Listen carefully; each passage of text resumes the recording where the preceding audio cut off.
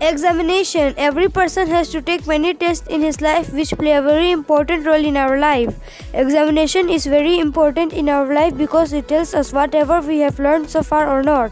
And if it does not, then we will be able to know where are we making mistake so that we can correct our mistake and learn well. Examination enhances our personality and learning power. If the examination will not be held from time to time, then we will be unable to know our mistakes and learn something new.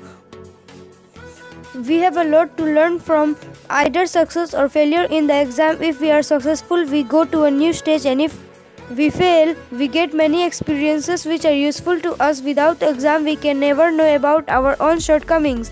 Exams explain us about life and lead us to learning something good.